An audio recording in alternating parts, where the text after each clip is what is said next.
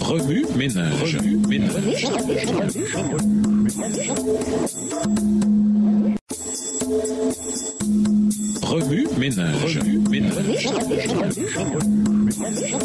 Bienvenue à votre émission Remue-méninges. Nous voilà à la leçon 11. Lisons Malachie 3, les versets 7 à 12. Malachie 3, les versets 7 à 12. Depuis le temps de vos pères, vous vous êtes écartés de mes ordonnances. Vous ne les avez point observées. Revenez à moi et je reviendrai à vous, dit l'Éternel des armées. Et vous dites, en quoi devons-nous revenir? Un homme trompe-t-il Dieu? Car vous me trompez. Et vous dites, en quoi t'avons-nous trompé? Dans les dîmes et les offrandes. Vous êtes frappés par la malédiction et vous me trompez, la nation tout entière. Apportez à la maison du trésor toutes les dîmes afin qu'il y ait de la nourriture dans ma maison. Mettez-moi de la sorte à l'épreuve, dit l'Éternel des armées, et vous verrez si je n'ouvre pas pour vous les écluses des cieux, si je ne répands pas sur vous la bénédiction en abondance. Pour vous, je menacerai celui qui dévore, et il ne vous détruira pas les fruits de la terre, et la vigne ne sera pas stérile dans vos campagnes, dit l'Éternel des armées. Toutes les nations vous diront heureux, car vous serez un pays de délices, dit l'Éternel des armées. Les priorités d'abord. Introduire Trois rêves. Après avoir reçu le message adventiste dans les années 1940 par Daniel Lewis, premier missionnaire adventiste en Albanie, Meropi Rika fut en butte à l'oppression religieuse de son pays. Sous le régime communiste de l'Albanie, personne en effet ne pouvait exercer sa foi en public. Alors que Daniel Lewis était emprisonné en raison de son activité évangélique, elle prit soin de lui en lui rendant visite et en lui apportant des choses dans sa cellule. 40 ans passèrent au cours desquels Meropi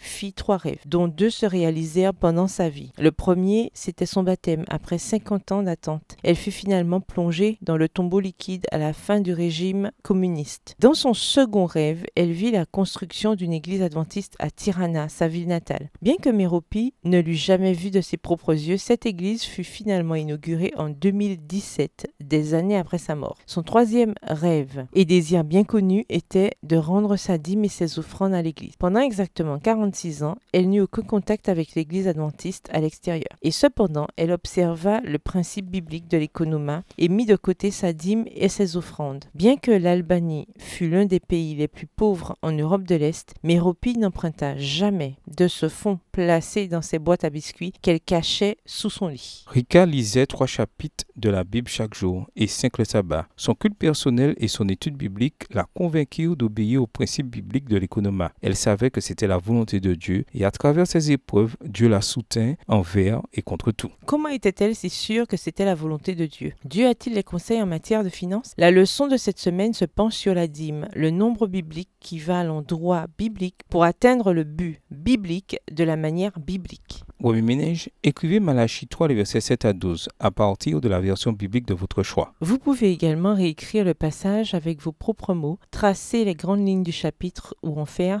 une carte heuristique. Au revoir. Et à demain si Dieu veut. Remue-méninges. Remue-méninges.